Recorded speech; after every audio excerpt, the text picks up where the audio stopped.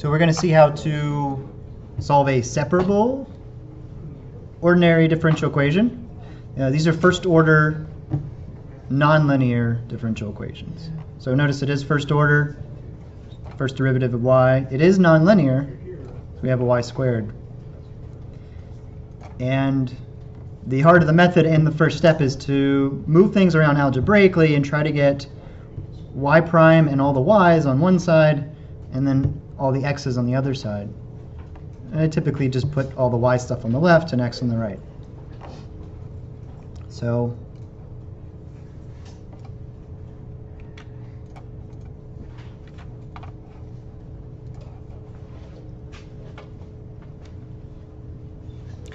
if we were to, since we have this x times y prime term there, we actually need to bring the y's over to the right temporarily. So we're going to subtract y squared and subtract y from both sides. Yeah, and then divide by y prime? No, then we'll divide by x, right? When you get x by itself, yeah. So this is all 0, right? Y squared minus y squared, y minus y. And on the left we get the negative y squared minus y.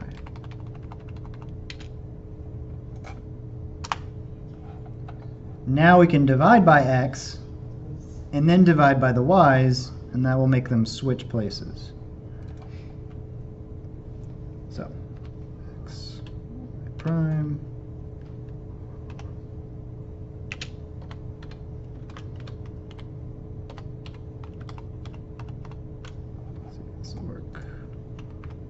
So dividing by x on both sides.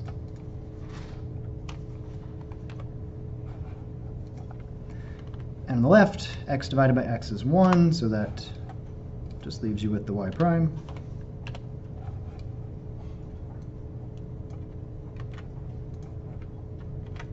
And on the right, I want to factor off a negative, so that it looks nicer, I guess.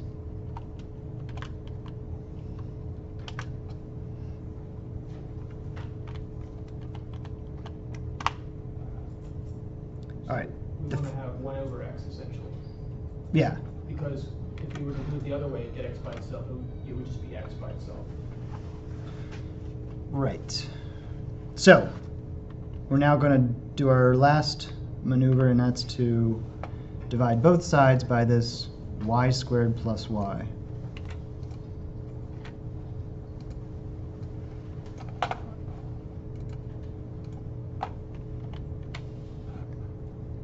And on the right hand side, the y squared plus y divided by y squared plus y is just 1. So we should have the y's gone from the right side and things officially separated. Yes. You factored out the gotcha. Okay, so in terms of y, we have to, now the instructions say put y and y prime on the left side and x on the right, but now depending on the order we're given the equation, that's not necessarily true. Essentially, just to specify that direction, we just have to get x over 1 equals this, or is it more specifically, do we have to have y prime in the numerator? No. Yeah, in every situation, we're going to look at y prime will be in the numerator. I guess. The y's and the x's could be in numerator or denominator. The important thing is that they're separated. You could have x's on the left and y's on the right, but it's just nice to have some uniformity. So yeah. What I'm saying is the expression x equals, like if we had divided by y prime, why would that be why wouldn't we do that? Right, that's a good point. So if you're just looking at this second step, you could have them things separated by just dividing by y prime there. But we'd get x as opposed to negative 1 over x. You would have x. The thing is, having that y prime in the denominator would make it so the integration Right. That's why. Okay, so we want to have it equal to 1 over x. So we Yeah, have so y prime in the numerator. you don't want y prime in the denominator, right? All right, so let's take a look at integrating both sides here.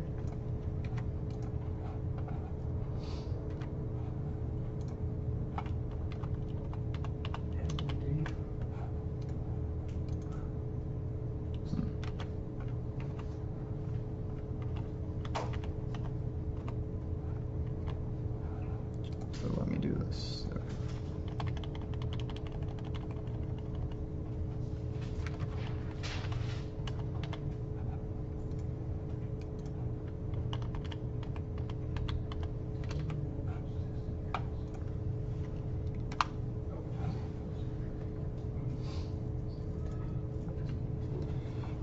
So the right-hand side is pretty straightforward. The integral of 1 over x is negative natural log of x.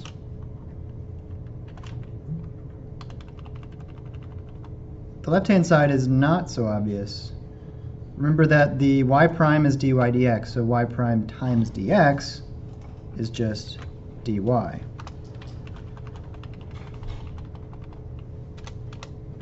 Assuming y prime is dy dx. Right.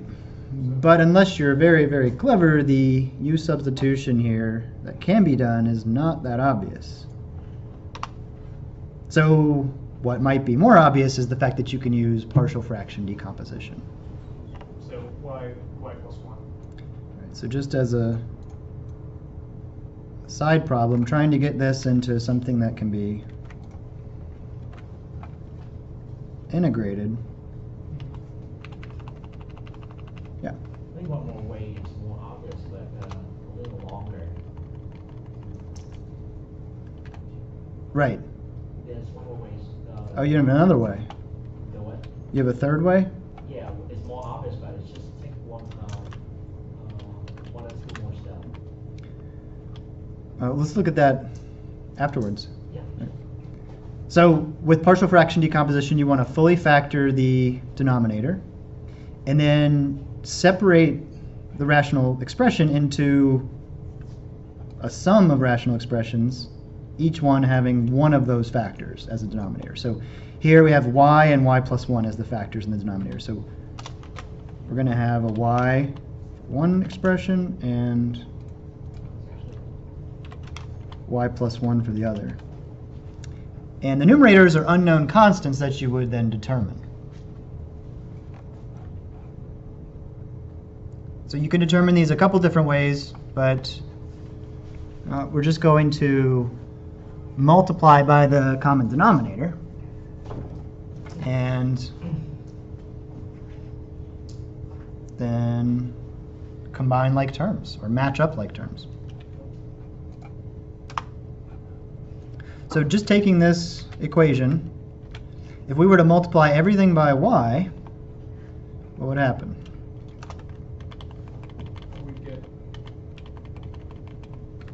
We get that, right?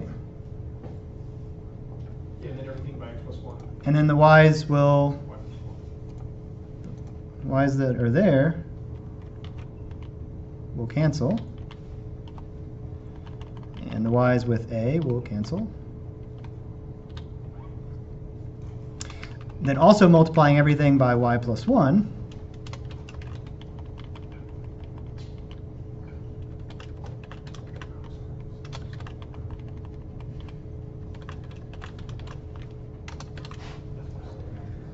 and we'll see that the y plus 1s will cancel with the term on the left and the far right.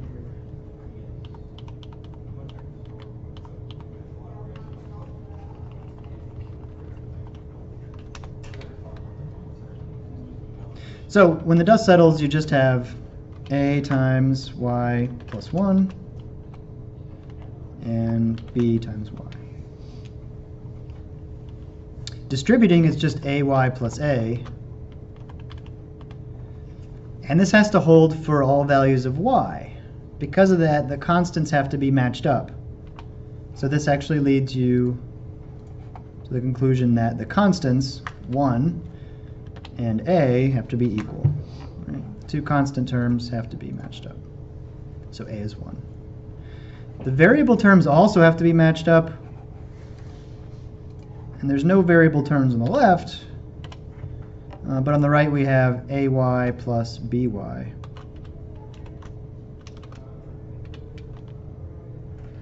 So AY plus BY are going to add to 0. That means A and B are opposites. So A was 1, I'm sorry? Yep. So B is negative 1. Oh.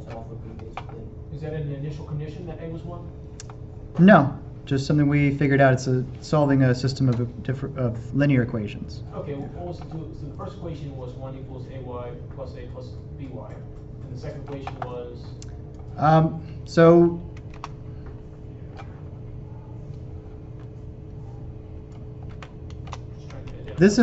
there's only one equation, but it leads to a system of equations. Because you have to have the constants be equal to each other. And that leads you to say that 1 has to equal A. And then you have to have the variable terms equal to each other. And that tells you 0 equals AY plus B. So this is the system of equations that you get. So A and B, or just the first constant has to equal 1. Is that what you're saying? Right, A is 1. So that gives you one of your solutions. And since you can just divide through by y here, this tells you that A plus B is 0, which implies that B is negative 1.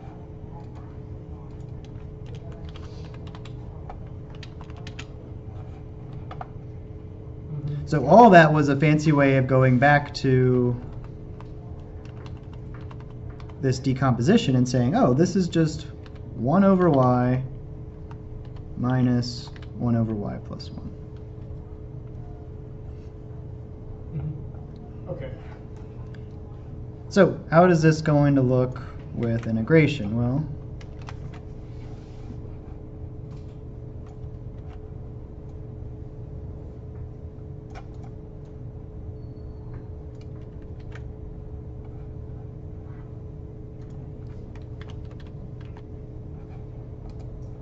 we'll think of it as two separate integrals.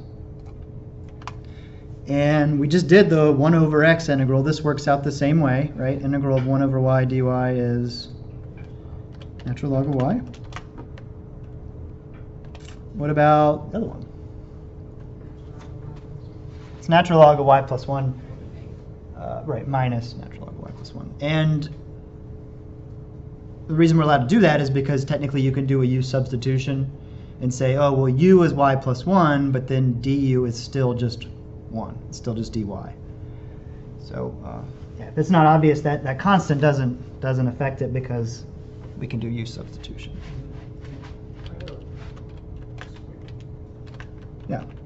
If we did have 3 factors, we had x and we had x plus 1, but if we had maybe factored a trinomial and we had x plus 2, x minus 2, and we have a c constant, but if we had like all constants essentially are set to 1, I guess is my question.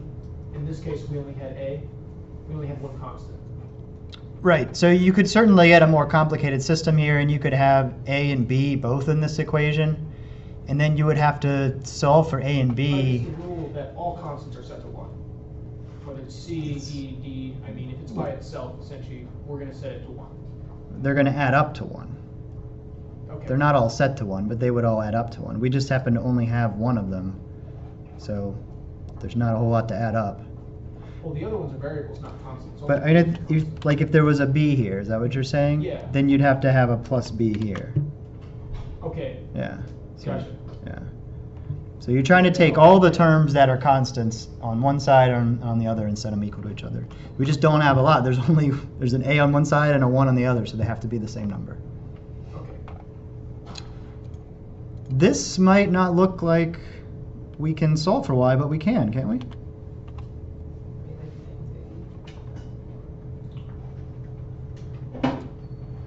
Wouldn't it convert down to the ln of y over y plus 1?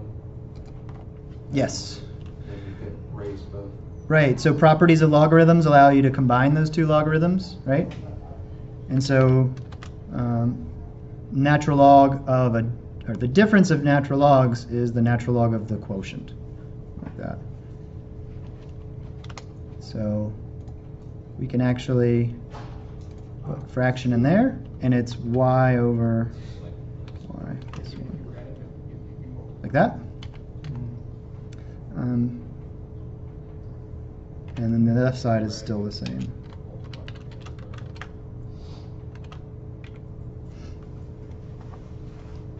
All right, now how do we get rid of the natural log? All right, so raising both sides, To the e. yeah, making both sides the exponent to base e, we would get y over y plus 1 e to the negative ln. So Do that's you remember how that works? Wouldn't you just go ahead and move, treat it as a -1 and move it to the inside as ln of x to the power of -1? It would be. So you can make it 1 over e to the natural log of x, and then the e and the natural log cancel. Or you can make the negative go up as an exponent. Either way, it's going to be x to the negative So 1. that's equivalent to e to negative e to the negative e times x to the c. So I think the way we did it last time is the simplest way to think about it. And that was to just put it in the bottom of a fraction. Let's go back to making this a little bigger. So taking this negative exponent and saying, oh, e to the negative natural log of x, that's the same as 1 over e to the positive natural log of x. Then you can allow those to cancel. I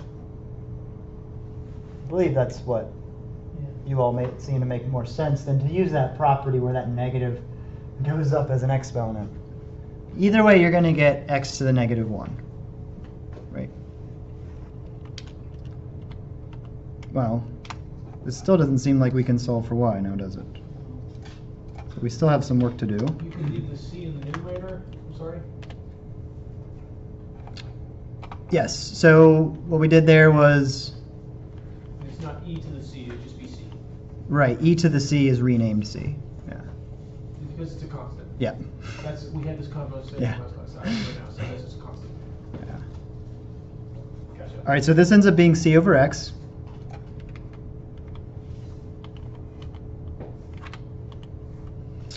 And now to solve for y, you can cross multiply, but I don't think that's helpful. I think you just want to multiply by the denominator. This is a trick that you technically could learn pretty early on in algebra, but it throws a lot of people off. I'm going to multiply both sides by y plus 1. Right?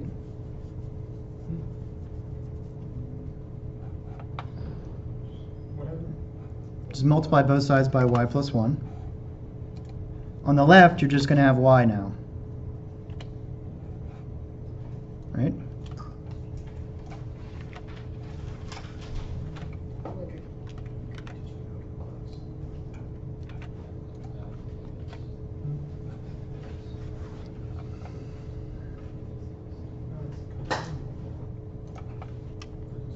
Let me go ahead and distribute this. C. So it'll be cy plus c. Now it'll be ridiculous.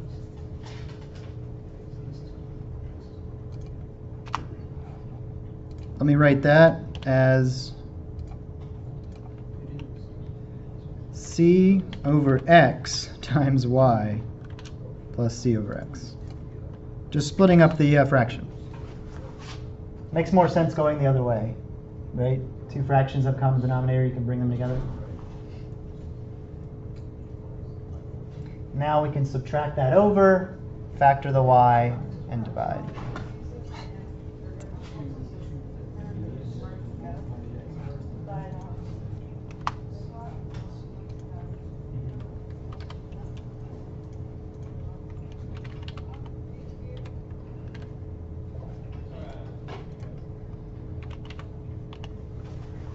So subtracting that other y term over so we can combine those y's. I mean, the problem was if you want to solve for y, you need to have just one y. We had two y's, and they were on the numerator and denominator, so how are we going to get them to be combined? We needed to first get rid of the whole fraction thing. Maybe it would have been good to cross multiply. Well, too late now. I think it would have been good, actually. Because then you would have really gotten rid of all those fractions, and these wouldn't be fractions. So go back and do that. After y equals that everything of that monomial over x, y equals everything over x. Let's just do it. Let's do it. It's the same thing. All right, cross multiplying. So x times y, and then y plus 1 times c. I can't believe I had doubt that cross multiplying wouldn't be the best way to do it. Always the best way to do it if you can, right? Still going to do a lot of the same things. So we're still distributing the c. We're still going to subtract over. The only difference is we don't have fractions everywhere, which makes everybody a little more calm, right? Still going to factor the y off. And finally, we will divide.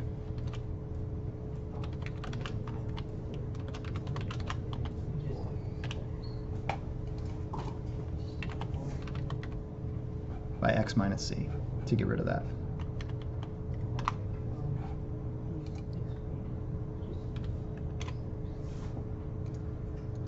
There's definitely some connection between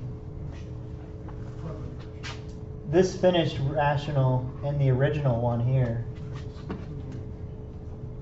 And I studied it before, and these are definitely related. Where you don't have to go through all that work if you can find that shortcut. But it's not that obvious of a shortcut.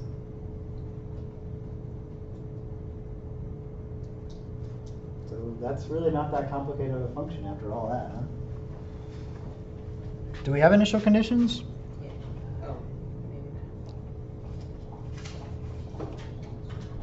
No.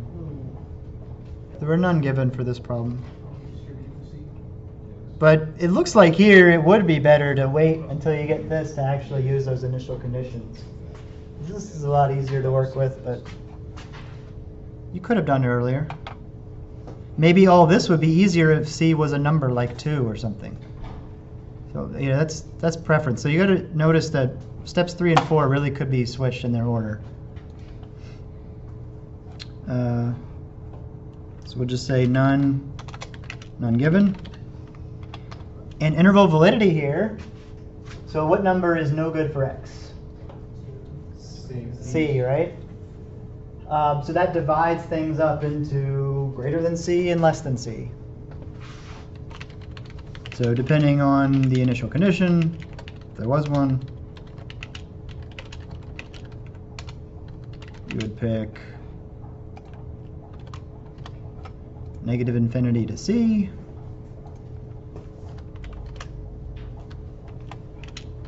or c to infinity.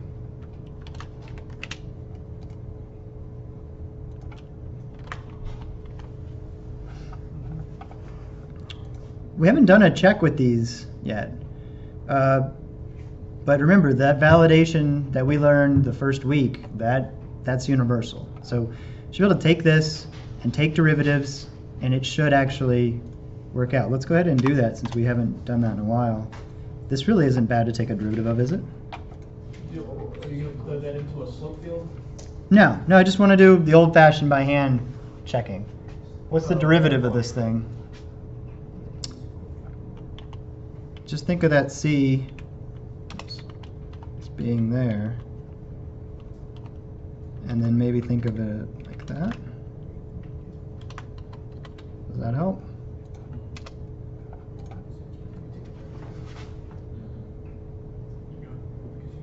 Do you all do that kind of thing? Switch it to a -1 exponent to use the power rule?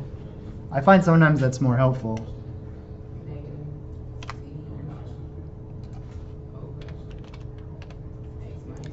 So it'll be, right, negative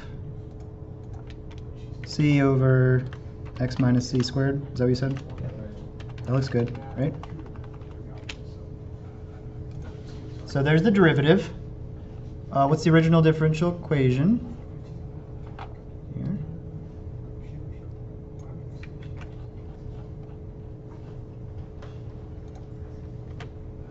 Let's put this right here.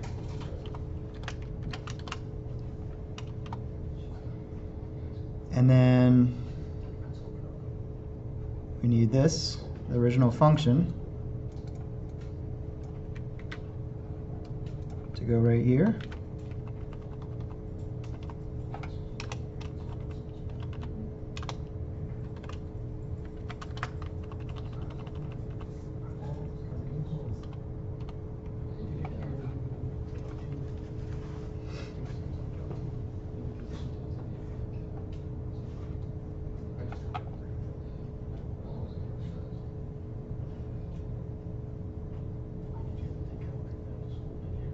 It's not that obvious, is it? Zero, is it? So,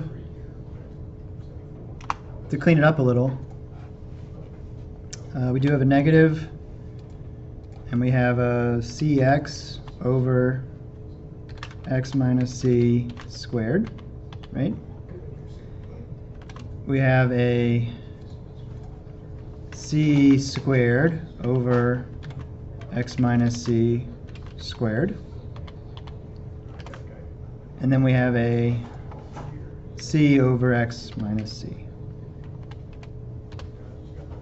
So we need to get a common denominator, and the one that's not matching up is this third one. So to make that match up, we're going to multiply the top and bottom by x minus c.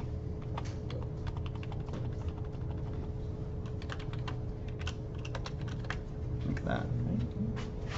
So same way you'd make a common denominator with any fraction, using multiply the same thing on the top and bottom. I'm going to write this as x minus c squared now, since that's the way the other ones are written. And now the numerator should add to 0. Is that more obvious? Yes. So we've got a negative cx and a positive cx, and we've got a c squared and a negative c squared.